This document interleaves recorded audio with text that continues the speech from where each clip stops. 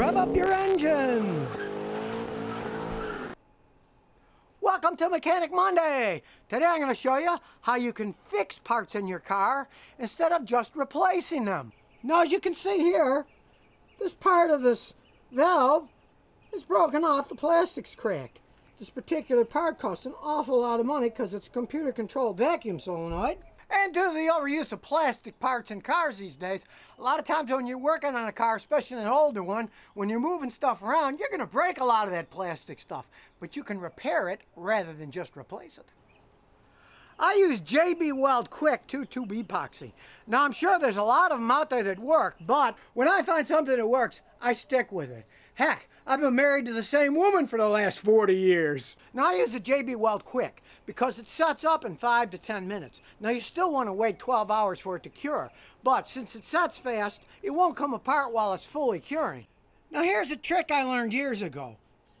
Get a little piece of tubing that fits inside where it's broken, and you can slide that inside, like that. Then you can epoxy it in place so it won't leak, and then the hose can go back over the top of it when you're done, and it will seal it perfectly. Now, the JB Weld is easy to use. Just get a piece of cardboard out of your recycling bin, then make a line of the JB Weld Quick Sealer, and an equivalent line of the hardener. Then stir all up so it's mixed.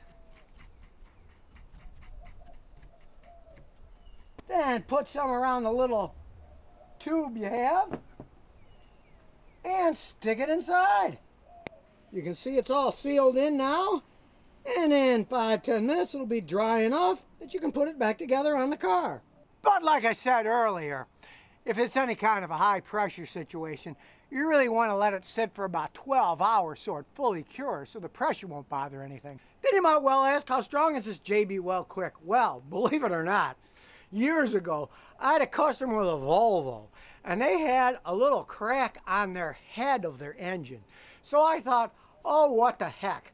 I drilled the hole out, make it bigger and round, then I put JB Weld and a screw in there, and 3 years later, they were still driving the car. It actually fixed the engine. And remember, since this is Mechanic Monday, I'm giving away some of this JB Weld Kwik.